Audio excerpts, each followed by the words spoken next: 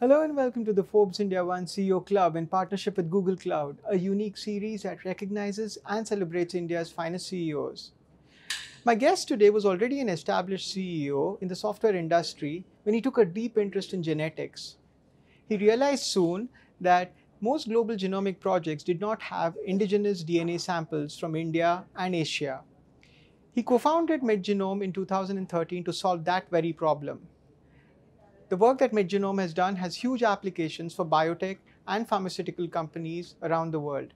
To find out more, I have with me Chairman and CEO of MedGenome, Mr. Sam Santhosh. Sam, welcome to the show. Thank you. Sam, 2 decades in the software industry, in product engineering, what drew you to genetics? Yeah, in around mid 2000, the Human Genome Project got complete, and that was the first time a genome of a human being was sequenced, and that attracted a lot of publicity. And I also was wondered like what is happening and what is the impact of this. So that got me interested into the subject, and then it was like the start of a long journey. Did your legacy in product engineering have any role to play at all in terms of the intersection of genetics and technology? Very much so, because though I was in product engineering, the main parts we were focusing on was system level programming. So we would handle a lot of source code, whether it was the operating system or device drivers, or filters and things like that. So I was always amazed at the power of the source code, right?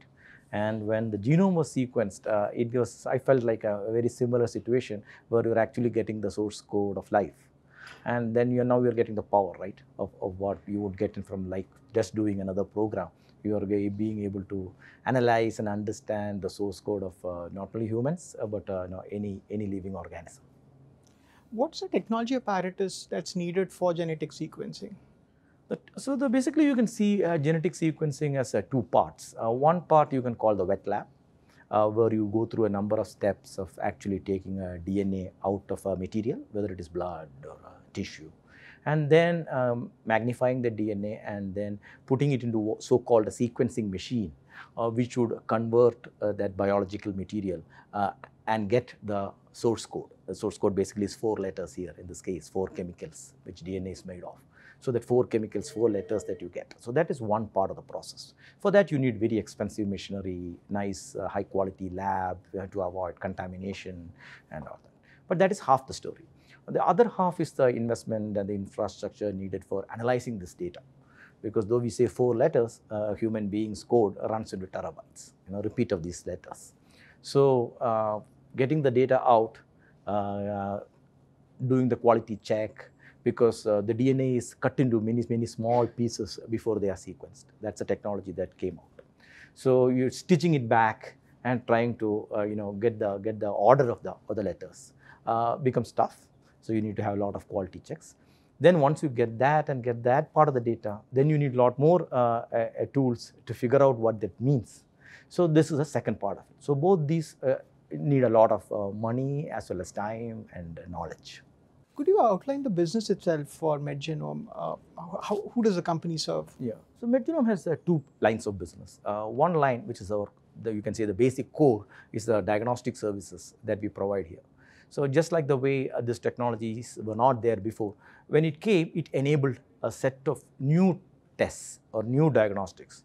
So these new diagnostics doesn't replace old tests. So they are completely enlarging the market with a set of tests across many domains that can give more light into why somebody got a disease. Hey, was a gene responsible for that disease, right? So that is a new set of findings. So that enabled the diagnostic business to grow. So that is, we were the pioneers in India to start genetic testing using DNA sequencing. And that is one part of the business that has grown well.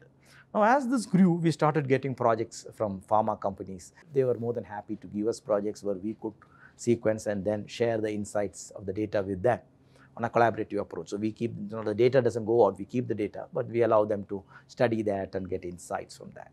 So that's the second line of business, which is mainly funded by pharma companies as well as academic labs, both in India and across the world. leading labs or have projects and they get grants. So these are the two revenue streams. So that is the core business of MedGenome. But lately in the last couple of years, we have been able to move more into licensing as well. So we get a third revenue, which is like we are able to provide tools and ability to analyze the data. Okay. And how big is the network of the next generation sequencing labs as far as MedGenome is concerned? No, in this case, the investment is heavy, right? So we keep one centralized lab. So Bangalore is where our main centralized lab is, and equipments cost millions of dollars. So it's not possible or not needed to replicate these equipments across the country. So we do have smaller labs, mainly for doing fast turnaround tests, which may not do all the sequencing of the genes, but to look at maybe one gene in specific cases. So that way we have a few labs across the country, but our main focus is to bring the samples across to Bangalore and do it in our high throughput lab here. So this, for example, is the largest lab in this part of the world. Actually, in South or Southeast Asia, there is another lab with this much capacity. Okay. What's the total headcount of MedGenome now? MedGenome is about 500 people. What's the road ahead now for genetic sequencing? What do you see as the future of MedGenome and the impact on the future? Yeah, we are very much at a rapid growth stage, I think. So new things are coming up. Similarly, in cancer, liquid biopsy is coming up. That is just taking the patient's blood.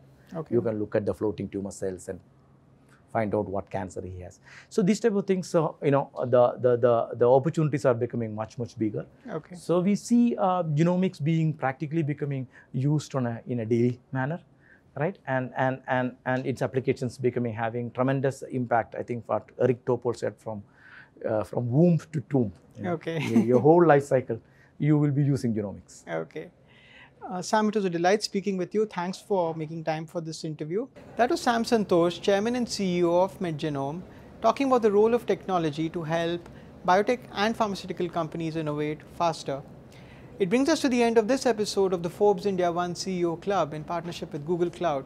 But do join me next time as I meet another CEO scripting a digital future for his company. Until next time, goodbye.